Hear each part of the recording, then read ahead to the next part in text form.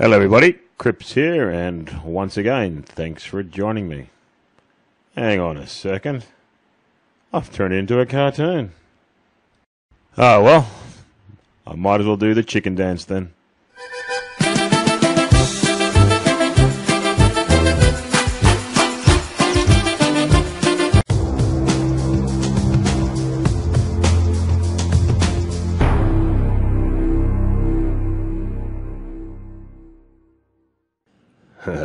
I hope you enjoyed my little intro.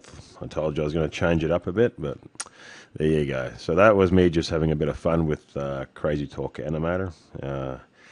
It's just a little software that I'm using at the moment, making cartoons for my kids. Isn't that nice? Anyway, what are we doing today? Well, today I'm going to show you how you can pimp up your Corel VideoStudio.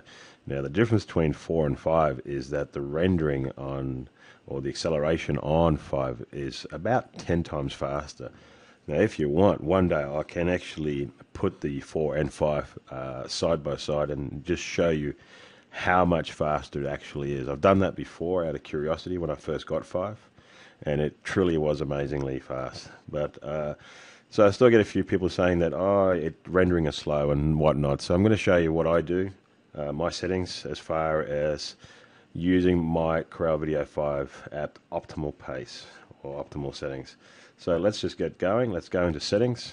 Now for me, I have this ticked, enable 60 frame rate to 50 editing. I use GoPro a lot, especially on the 60 frame rate, so that is what I do. By default, it'll be in your widescreen. If you do enable it in the 60 and you are working with a 4:3 ratio, it will not convert. It will stay there. But anyway, that's what I do. You can leave it here. Most cases for you guys, I would just leave it at this setting, but hey, you know, you can do what you think is best for what you're doing. But go into preferences, go into edit. Now for me, I run an Radeon 7 series. It's not bad. It's only 1 gig, but this is my home computer, and I use it for games mainly. So it's more of a graphics card for video games than editing. So I still set it on best, so I get good quality, and I go straight into performance. Now, make sure you enable Smart Proxy. That's very, very important, especially when you're working with HD files, and they're quite large. So this is very important for you to do. Next thing, uncheck Auto Generate Proxy Template, and I want you to uncheck it, go into Options, and I want to change it from Frame Type to Frame Base. Now, Frame Base means progressive, which means the entire picture will be displayed in a single pass. Lower and upper fields, or as most people know, it's bottom and top fields, is more or less interlaced. Like TV, it's you can't pick it up by the human eye, but it's one row after another. But go with the frame-based, and it works really well. And that's what I want to do. Now, next thing you want to do is go into editing process. Make sure the enable hardware decoder acceleration is checked, and file creation. Enable hardware decoder acceleration. This basically enables you to render out your films very, very fast. It'll push your CPU, but it'll render it out much faster than if you have it unchecked. If it's grayed out, that basically means your video card does not support it. Like I said, mine is more of a games card. The one I use for work is 2 gigs, so it supports it. And then also in your performance optimization, enable hardware acceleration. And that's basically all I do to get the full features out. This will pimp up your Corel video. Now, while I'm at it, I'm going to show you a couple of things you want to download as well. You don't need to download these, but they're quite useful. Now, one of them is called gspot. No, it's not what you're thinking. It's got nothing to do with about your girlfriend. This was actually, it's an open source, and it was actually produced in 2007. Now what it does, it tells you all the codecs that you have installed on your computer, and are there any problems with these codecs. So let's have a look at my video codecs. So here are all my video codecs that I have installed on my system. So you can see they're all here.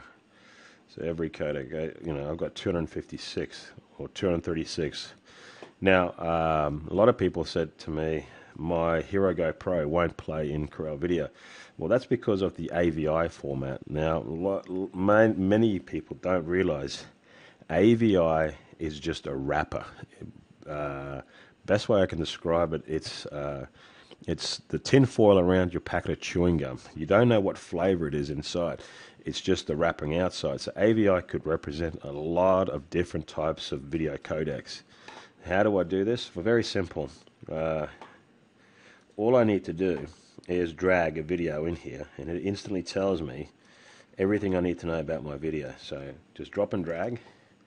Alright, so here we go. So I use the Canon to capture this footage, and here it says here it's an AVC1 codec. Alright, it's undetermined.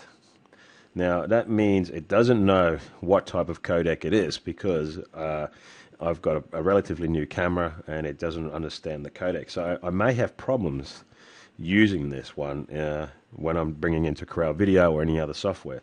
So then I do this. I go into Media Info. Okay, and I'll give you the download links for these, and these are pretty cool. I'll grab the same video again, drop and drag. That's all you need to do, drop and drag, and here it is, right?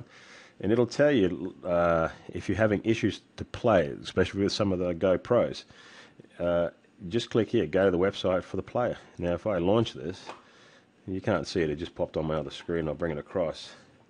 It'll tell me that it works well with Apple QuickTime. So now I know that I can download Apple QuickTime and play that video in Apple QuickTime. Only I do this if I can't play it with the current video players that I have on my computer. But I already have QuickTime, so that's not a problem. And from here I can then convert it, say, into something that Corel will recognize. But lucky enough for me, because I have QuickTime, the codecs, Corel recognizes this video instantly, so I don't have any problems with it. So there you go, my friends. Media Info and GSpots. I'll put the link in the description below. And that is how you pimp your Corel. And as always, thanks for watching.